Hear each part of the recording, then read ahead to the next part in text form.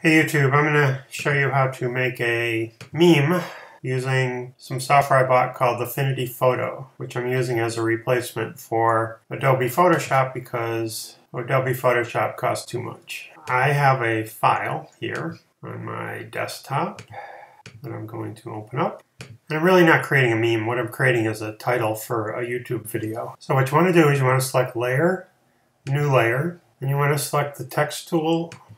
And you want to change the text to impact and the size. This is a rather big picture, so I'm going to say 144 and I'm going to start typing.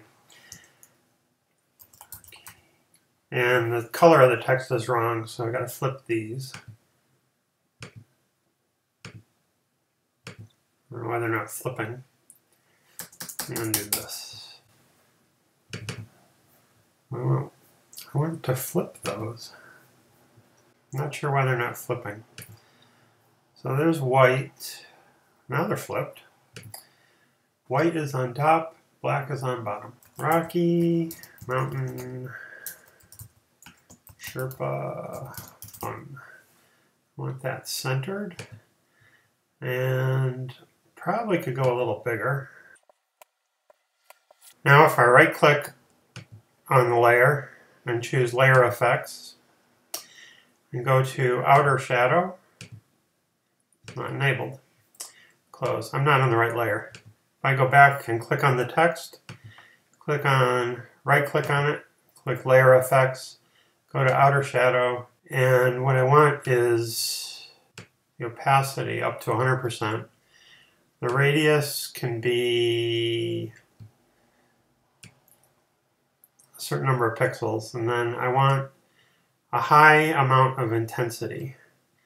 So now you can see that the text is looking kind of like I want. I might go a little higher, and this offset will give it kind of a 3D look if I increase the offset. So that looks pretty good to me.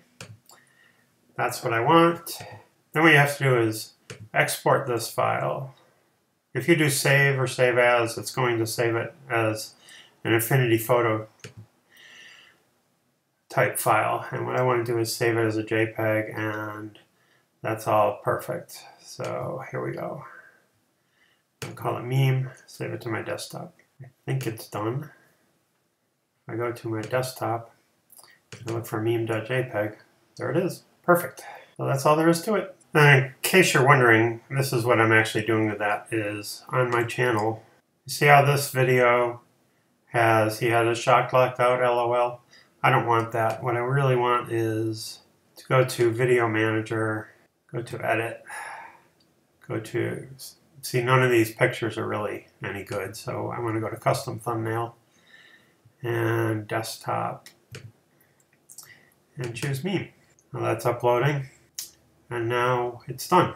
And you can see what it looks like small. Looks better than even some of these other ones that I've done that too. See, this one doesn't have anything, nor does this one or that one. And it would be nice if they all did. Thanks for watching.